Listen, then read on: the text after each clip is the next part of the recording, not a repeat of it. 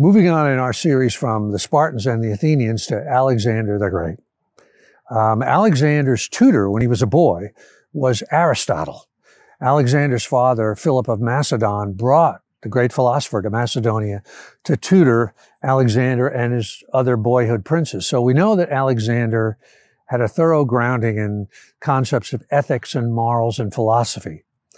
But, Alexander, on the other hand, he burned the great city of Thebes to the ground, massacred its population. Throughout his conquests, he, massacred, depopulated people, produced all kinds of mayhem and havoc out there. So today I want to talk about the limitations of the warrior archetype. When it's the idea of conquest itself. When we originally were talking about the Spartans as the ideal version of the warrior ethos, we were talking about a defensive stand at the Battle of Thermopylae against overwhelming odds. So it was kind of as honorable as something would get. But with Alexander, now we enter with the concept of conquest, where what he was doing was aggressive and was really about taking warfare and subjugation to places that had never even heard of him. And so we're now getting into the point where a real moral dimension enters the concept of the warrior archetype. When does aggression that can be good in certain aspects of our life, overcoming obstacles, become a straight ahead conquest and oppression and subjugation? And all of this kind of came to a head for Alexander in India when he confronted this great king, Porus, P-O-R-U-S. And when they talked about Porus, they said that he was so big that talking to him was like talking to a man on horseback. And Alexander came to the river that he was going to have to cross to invade Porus's kingdom. And the two of them met on a barge in the middle of the river. And Porus knew that Alexander's army was marshaling there and was ready to cross.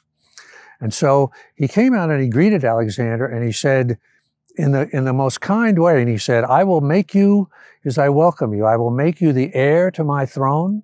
I will marry you to my daughter, and I will treat you with respect and everything. And he said to Alexander, stay with me. I will teach you to be a king.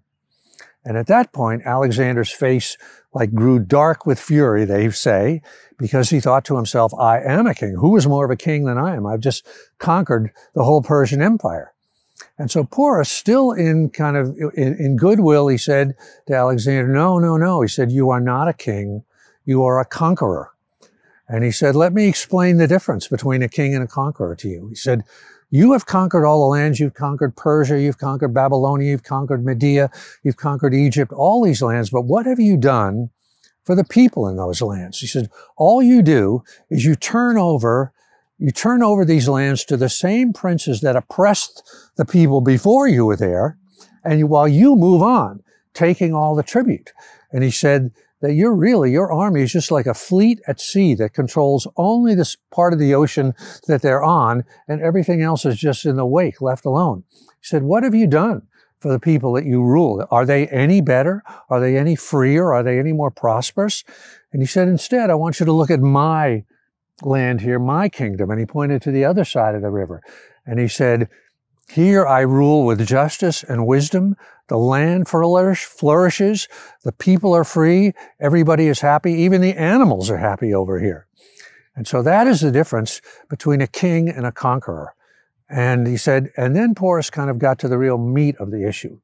And he said to Alexander, by what law of heaven do you dare to come and attack my kingdom? We have never even heard of you. I'm here greeting you with respect. What are you going to do with my people? Are you going to kill the men? Are you going to rape the women? Are you going to take everything that was good that we've worked for our whole lives? He said, you are not a king. You are a conqueror. And so now we're really getting what's really interesting to me about this exchange is, again, it's a clash of archetypes. It's the warrior conqueror in Alexander and the king in Porus. And we can see that the king is definitely the superior moral character in this thing. So what we're also talking about here is the limitations of the warrior archetype. If we think about the virtues that we've talked about of war, of obedience, of fidelity, of patience, of courage, of aggressiveness, of the willing embracing of adversity, these can be applied to the dark side just as well as to the light side. If you think about Hitler's Gestapo and the SS, there's no doubt in my mind that in their training and their inculcation of their men and officers, they cited the Spartan type virtues, the warrior virtues of courage and fidelity and obedience and patience and so forth. If we think about Stalin's secret police, it was the same thing. And let's not let ourselves off the hook either. We Americans have gone over to the dark side many occasions. So what's missing here in the warrior archetype by itself is a dimension of moral restraint, of inclusion, of empathy, of compassion for the other, and of commitment to a higher level of morality and ethics. So again, when Alexander reached this point in India, it really became clear to him that the warrior archetype was missing a dimension. And he went on, Alexander did, to try to address this. And he had tried to address it in the past. So in our next episodes, we're going to get into that, how Alexander brought this to a head in his own mind and what he did about it.